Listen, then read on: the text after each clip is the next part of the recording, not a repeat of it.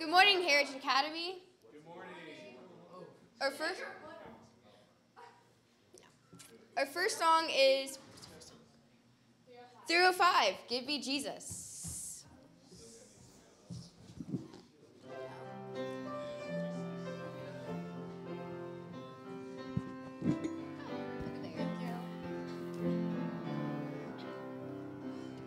In the morning when I rise, in the morning when I rise, in the morning when I rise, give me Jesus, give me Jesus, give me Jesus. You may have all this world, give me Jesus.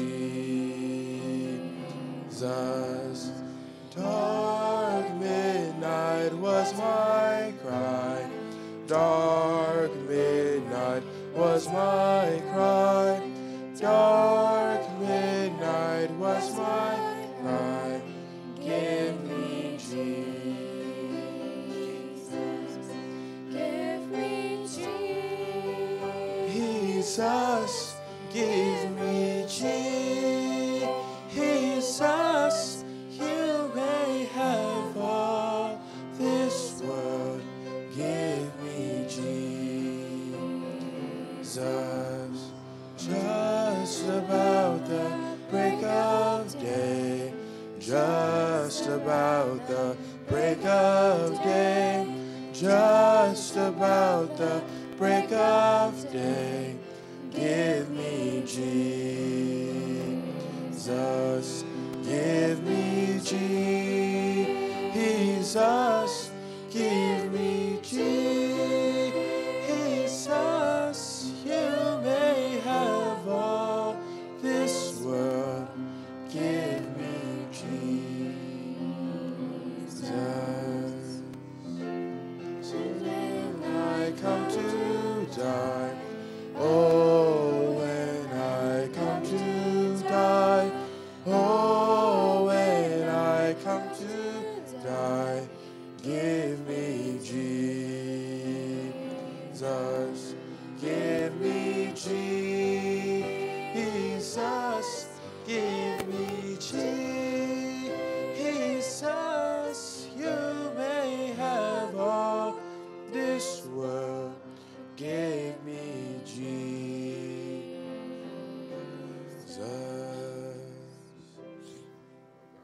Our opening song is 432, Shall We Gather at the River? Please stand.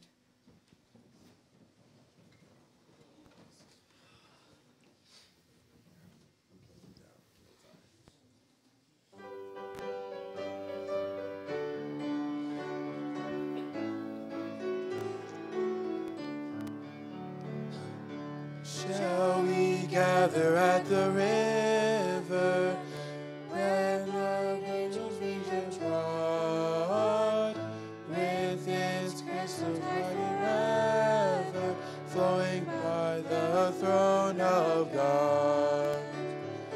Yes, we'll gather at the river, the beautiful river. Gather with the saints at the river that flows by the throne of God. On the mountain of the river, we are singing up its rose plain. We will walk and worship forever, all that be golden day. Yes, we'll gather at the river, the beautiful river.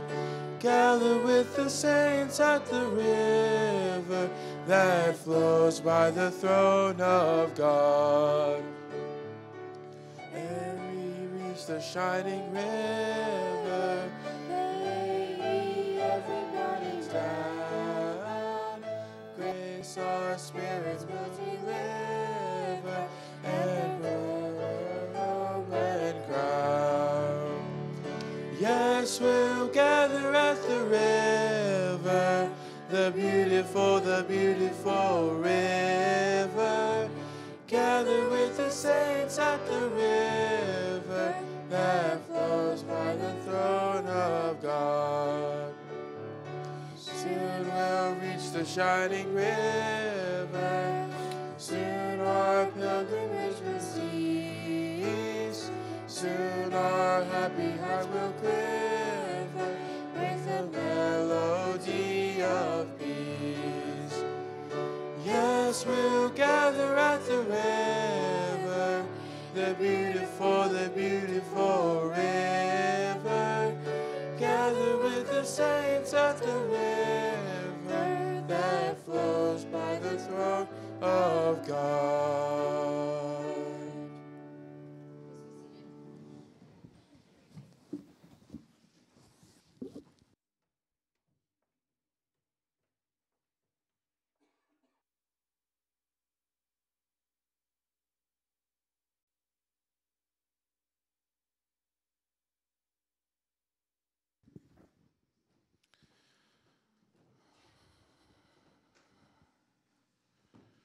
Good morning again, Heritage Academy. I see some empty pews this morning. So if the people watching at home, if you notice the empty pews as well, we can let you know that we have the ISEA Music Festival this weekend, and we have like some extra 60 guests that are preparing for the music festival, and we have some of our students as well involved in the rehearsals and the music festival as well. So this morning we're gonna watch the last episode of the End Time series, and hopefully you enjoyed it so far. We have the last episode. We still have Hannah as a staff guest and Lily as a student guest. So let's have a quick prayer and enjoy the video. So thank you, Lord, for bringing us our guests safe and sound. Please make this music festival a blessing for everybody that's going to be able to listen to it and be a part of the audience. Please make it so that the rehearsals and everything that they're going to do here in the school is going to run smoothly. And please bless us with the opportunity to have so many guests over. In Jesus' name we pray. Amen.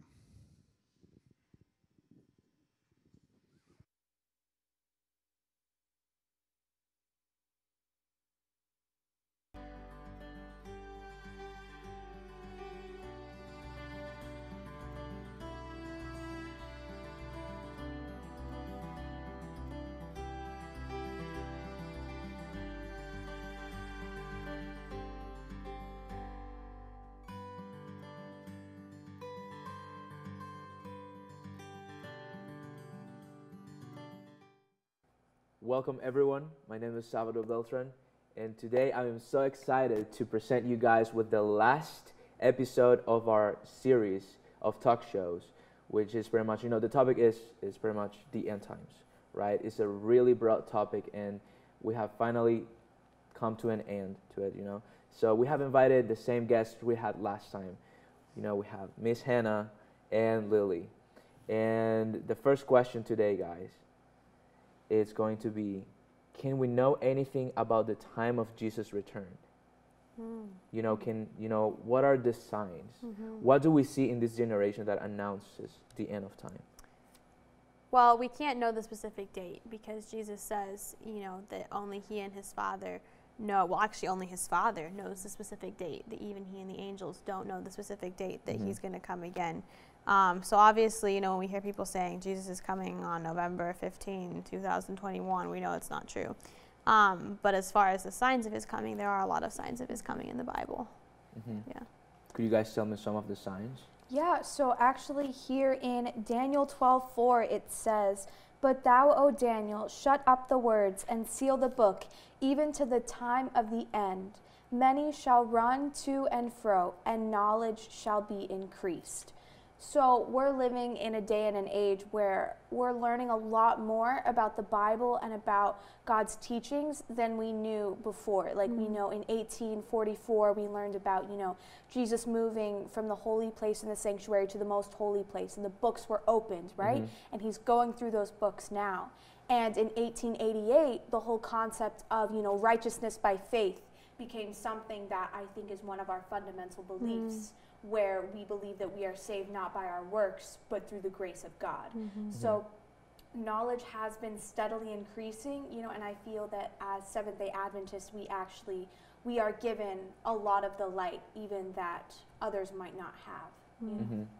So pretty much what you're saying is like knowledge has increased, and that is a sign that Jesus is coming, right? Like, it could also relate to the knowledge, not only what you're talking about, but also with like computers and cars and all this stuff, right? Technology in general.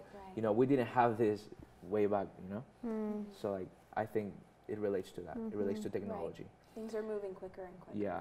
And society as a whole is going downhill. In the days of Noah, there was just a lack of self-control, a lack of boundaries, a lack of knowing what's appropriate, and even following those things that we almost think of like, well, we wouldn't cross that line, like all lines were gone. And in the Bible it talks about how as it was in the days of Noah, so it will be before Jesus comes. And I think if we look at our world today, there's not really any such thing as morality. People, yes, there is in parts of the world, but in society as a whole, people do what they want, and that's kind of a sign that the end is coming. These sound like they're really simple signs, and so let me tell you guys a story, okay? So Captain Scott O'Grady was shot down over Bosnia on the 2nd of June in 1995. He pulled the ejection lever and parachuted into enemy territory, okay? So for 6 days, he hid under bushes, ate bugs, and drank rainwater. To make himself less visible, he covered his face with mud. Sometimes enemy soldiers passed within a few feet of his hiding place, but they never found him. What O'Grady did not know was that from the moment his ordeal began, intense preparations were made to rescue him. He was wondering, do they know I am alive? Are they going to come for me? Do they care? And all the while the United States military was mobilizing to come and get him, they had 40 airplanes in the air looking for him. They were using satellites. They were getting help from other nations. And O'Grady was wondering, will they come for me? So, our planet has been kidnapped. And you and I are living in an enemy territory right now. So some people wonder whether God has forgotten about us. Don't you believe, that God is with us, Absolutely. Is God's army making preparations even now to rescue you and me? He's coming. I'm pretty sure he's coming. He's coming soon. So what do you guys think about this story? I think it's really powerful to think that sometimes we only see the side of the story that we're on. In fact, always. You think about Job, there was so much that happened that he didn't know about in heaven. And it's the same with us. We're like, why hasn't Jesus come already? But there's so much that we don't see. So much that God's doing to try and save everybody. And we don't see that. We don't see the other side. And I think even though it was not God's ideal to have us be on this sinful earth, I think this has been an example of why sin will never happen again. And I think through O'Grady, having this experience and going through that, I think it just gave him a better grasp of how important he was to other people, and how much people wanted him to be saved, and I think that rescue must have meant a lot to him. And even though that experience isn't one that I think he wanted to have, I think it was one that taught him a lot about his worth and his value. And I think that can go the same for us. When Jesus comes back again, that is when we're truly, I feel like, going to realize I have a Father in heaven, and he has come back to take me from this sinful world. So pretty much it's kind of like you know, I finally realized, you know, there's someone that actually loves me, Mm-hmm. you know. Yeah. And okay, so let me ask you this: when do we have to decide to love Jesus? Mm. Like when, like this is a personal question. Okay, let me just ask you, Miss Hannah. So when did you start loving Jesus? When did you decide to love him? I think for me it was more serious as I got into my teenage years. It was, you know, as I was a kid, I kind of did, but you don't really know him that much until you get older. But the first thing that comes to my mind when you ask that is, you know, let's say there's two people in love. They don't sit there and be like, am I going to decide to fall in love today or tomorrow? Like, you just fall in love as soon as you see how amazing that person is. And I think sometimes we're like, I don't have to decide to love Jesus today because he might not come yet.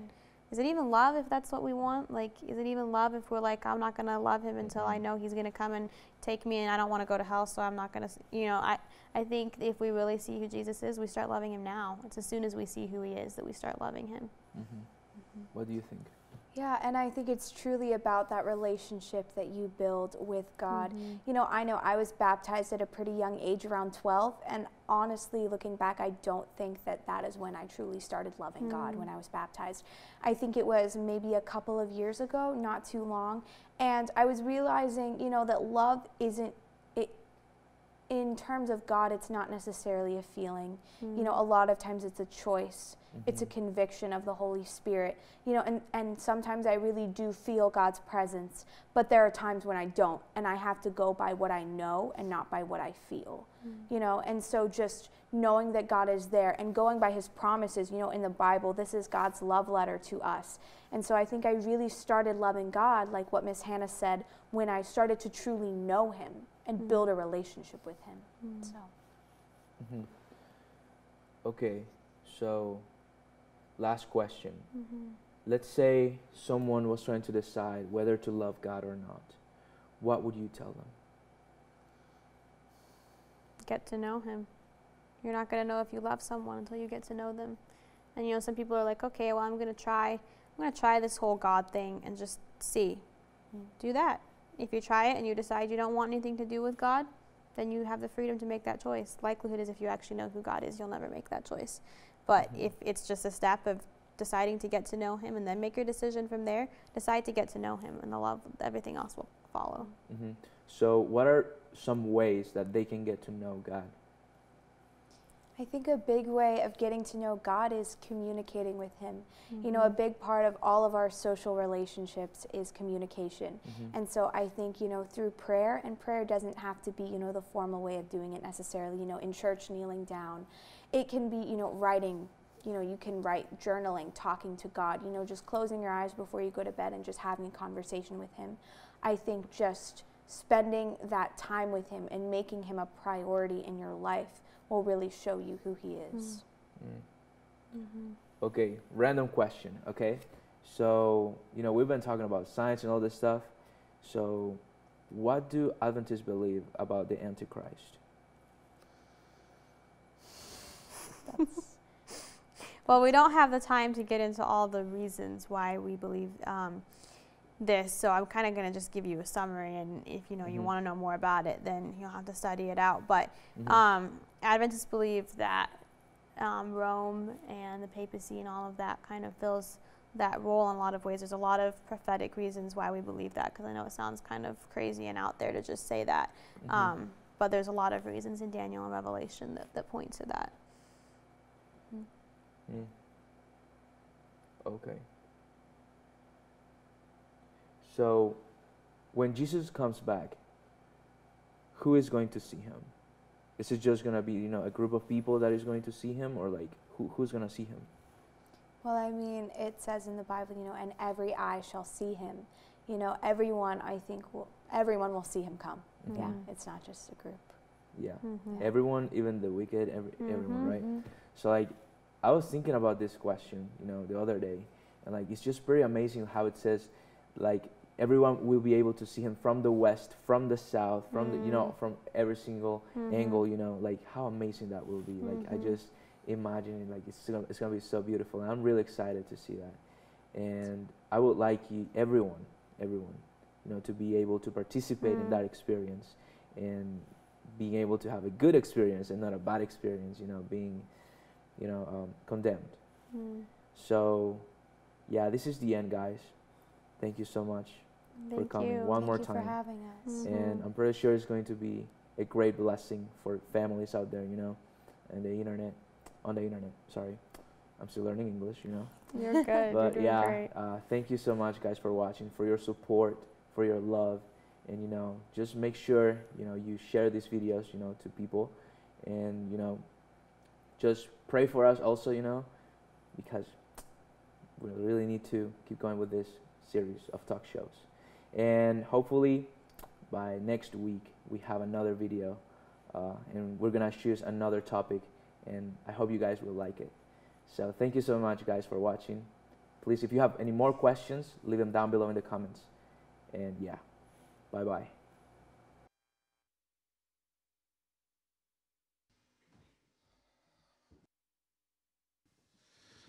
Yeah, so that was the end of our first series. Tomorrow we're going to have the opportunity to see just the first episode of the second series. We're going to talk about prayer tomorrow, another interesting topic, and we're going to have 2 other guests on the show. So, like I said yesterday, since we're a little bit early, I encourage you guys to encourage us by telling the team that you liked it, or criticism is good as well, is constructive. So if you think that we did something wrong, just come and tell us.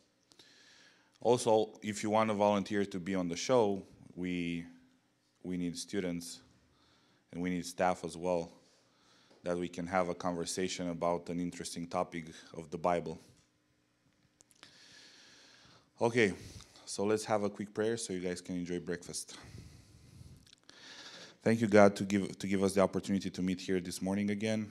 We thank you for the blessings that we had doing these videos for you, and we hope that we're going to be a blessing through them, to our audience and other people. We're just trying to spread your word, God, and we're trying to do the best we can. Please be with our students and our guests for the rest of the day, and make us carry the message of the end times with us everywhere we go. In Jesus' name we pray, amen.